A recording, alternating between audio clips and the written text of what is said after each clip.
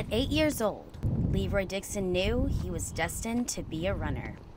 I think my dad put the spirit into me when I was younger, so he put that spirit into me to be a champion, so I think it became my destiny. He says his running career began outside of the track, in his hometown of South Bend, Indiana. So they used to let me run in the grass on the side of the track meet. When everyone else was in the race, on the track I was in the grass, and I would just race all the big kids.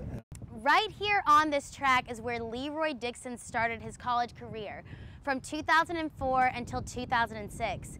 In 2006, he became pro and signed with Nike.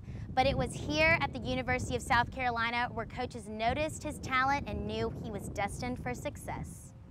Choosing USC, I think that I looked up Coach Fry, and he was like, he had so many Olympians and he was producing professional athletes, and that's what I wanted to do. So he began training for the 100-meter event for the 2007 World Championship. And in 8 short months, won a gold medal. I just treated it like it was just a normal track meet. I just talked to a lot of people, had a lot of fun. We did a lot of shopping and, you know, met a lot of different athletes from different countries. And Dixon has lived the dream, traveled the world to run, and is the last man to anchor a USA team in a major championship in the 100-meter dash. So track and field is an incredible sport for the whole world. And so Leroy had a chance to be in the #1 sport in the world and be on the #1 team in the world. And I had a chance to be the coach of a kid that was on the #1 team in the world.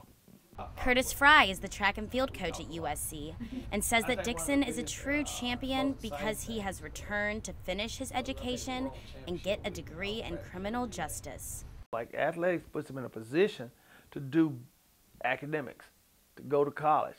Fry and Dixon believe that getting an education is necessary for an athlete's career.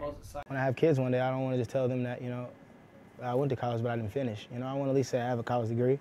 He says he returned to USC after the Olympics because it was a part of the process that his father set out for him when he was a child. It was part of the stepping stone of me becoming a champion. And in December, he will cross the finish line and receive his diploma. Rachel Tripp, Carolina News.